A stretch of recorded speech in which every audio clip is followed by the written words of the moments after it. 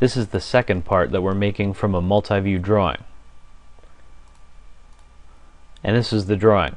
We have the front, top, side, and isometric. To start this drawing off, I'd like to start with this rectangle.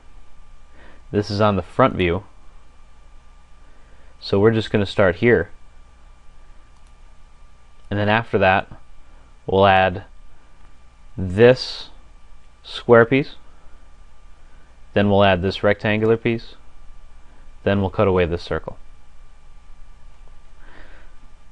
To start, I'll make a new part.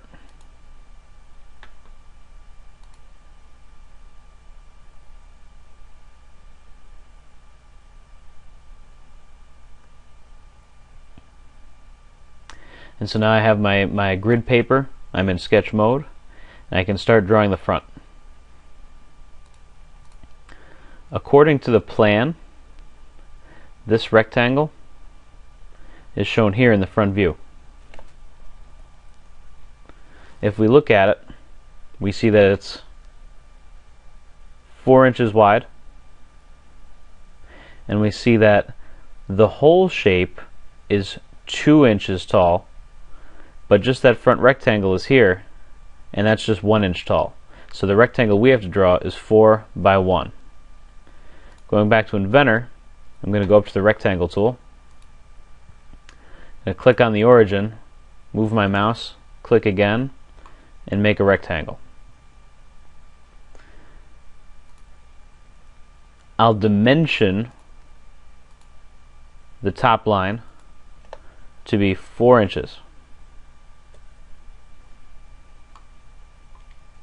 And I'll dimension this left vertical line to be 1 inch. So we've got a rectangle that's 4 inches wide, 1 inch tall. That's all we need right now, because we're going to finish the sketch and we're going to get ready to extrude it backwards. If we look at the plan, we just drew this rectangle, and we have to extrude it back, front to back, to here. If we look at our plan now on the top view, we see the front to the back, that's going to be 4 inches. So we're going to extrude. We're going to make that 4 inches and hit OK. Now you should see that we have the base for this, and now we just have to do these 3 last things. Add the square part, add this rectangle part, cut away the circle. So first thing, we're going to look at this square. Over here on the top view, we can see that one side of the square is 2 inches, but it doesn't say the other side. So we'll look at a different view. On the front, it shows that it's 2 inches going this way. So we know that it's square 2 inches by 2 inches. From the very corner to the middle. In Inventor, we can't draw anything until we get a new sketch. So I'm going to click New Sketch, click on the top, get my rectangle tool,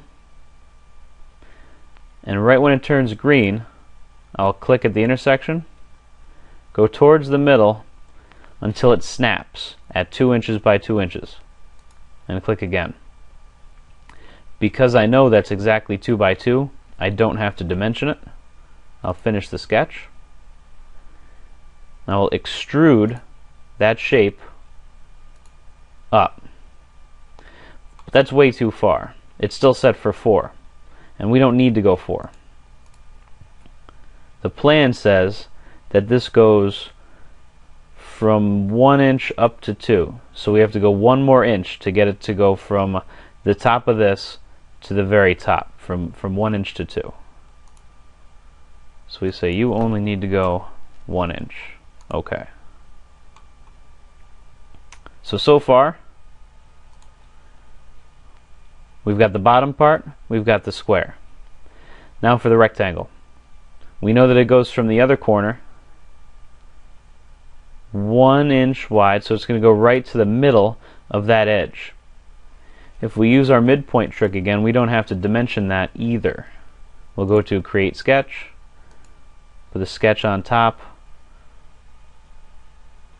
go to Rectangle, click that corner, and carefully get it so that it snaps at the midpoint. It'll say it's exactly 1 inch, it turns green, I'll click, and now I don't have to dimension that because I know it's exactly where I need it to be, from the corner to halfway down the side of that square. I'll hit Finish Sketch, extrude this shape, and now that doesn't look exactly right. We have to change that. This plan says that from the base, that part only goes up a ½ inch, goes up half as high as the square part. So we're going to change this to 0.5, ½ inch. That looks a lot better. So we'll hit OK. One more step left. Last step is to get this hole. So looking here at the top view, we see where the circle is. That circle is going to have a diameter of 1 inch. It's going to be 1.25 inches from each edge at this bottom right corner. So how do we do that? Last time, we're going to create a new sketch on top of this base. For this one, I think we should look at the top view, so I'm going to click Top. That'll make it a bit easier.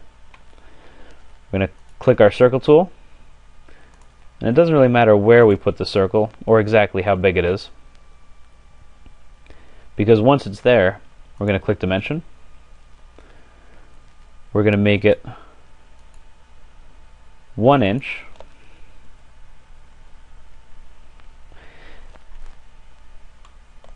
and then we're going to dimension from the center point of the circle to this bottom edge. Bring that dimension over to the side and change it to 1.25. Kind of the same thing on the other side. Click the edge, click the center point of the circle, bring that dimension down and change it to 1.25. So yours should look like this: 1 inch diameter circle. From the edge to the center point is 1.25. From this edge to the center point is 1.25. Once you have that, you can finish the sketch. You can go back to the home view. And we're going to extrude again. We're going to click what we want to extrude. It's the circle. But we're not coming up this time. We're going to cut. So we have to hit this button, make sure that it's cutting. Also, right now it's set for 0.5 inches, which is only going to go through about half of the shape. We need it to go through further, at least 1 inch, because that's 1 inch thick. So if I put in 1 inch here, you'll see it should go all the way through. It could be more than 1 inch, it really doesn't matter. It could be 5 inches, because it's just going to cut into open space. So as long as you're getting down through it, 1 inch, 5 inches, 100 inches, just get through the part, hit OK, and now you have the hole through it. We can go back to home view. We can do the last step of changing the material. I'll set mine to copper, new and polished, and there we go. Finished Multiview example 2, ready to be turned in.